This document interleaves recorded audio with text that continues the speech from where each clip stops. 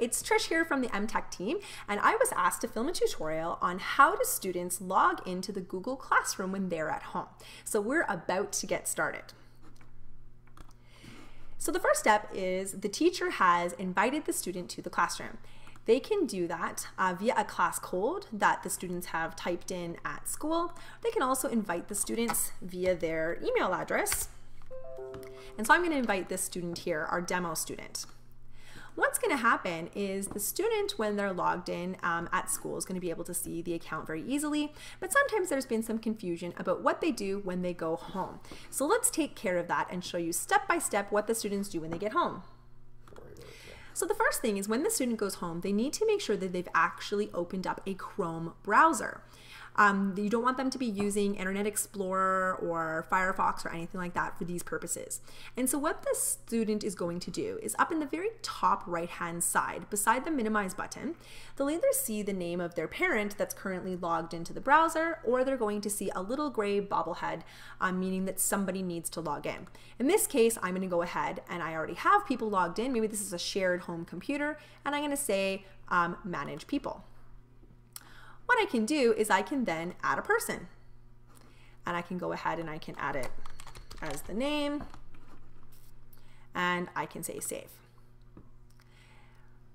This just simply has added a person to the account. We need to make sure that we actually sign in, and this is where the students are going to have to sign in with their Edmonton Catholic Schools email and password. Student says sign in.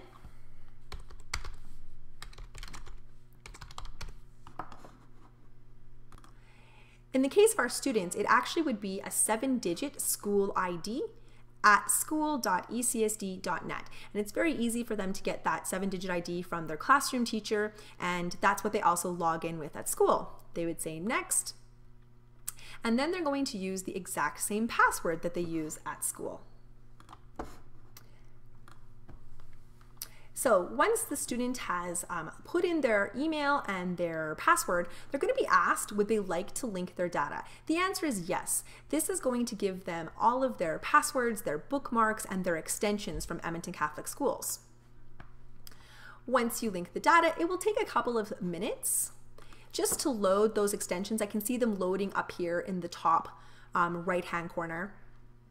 And once I've given that a minute just to load that profile, the really great thing is that your computer will actually now remember all of the different users that are on here. Chrome is set up to be able to manage multiple users, and you can do that by, again, clicking that ID in the top right-hand corner, and you can choose whatever person who's logged in needs to be there.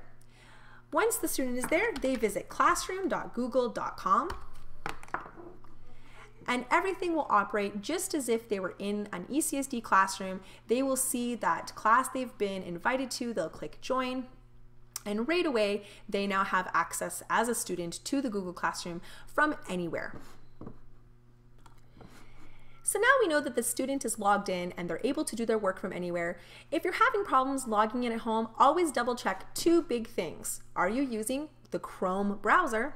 And secondly, look up at the top. Do you see your student's ID, their email, their ECSD user ID up in the top? And another really good way to notice is just, do you see these extensions that the student would be familiar with? These are also tied to their ID, such as Read and Write for Google Chrome, and of course the Classroom. So that's it. Quick and easy, able to log in anywhere, anytime. That's one of the beautiful things about Google Classroom is students have access to it anywhere. Now keep in mind, we're recommending that students only are logging into this account at home. We're not recommending that parents are actually logging in on behalf of the children to see inside the classroom.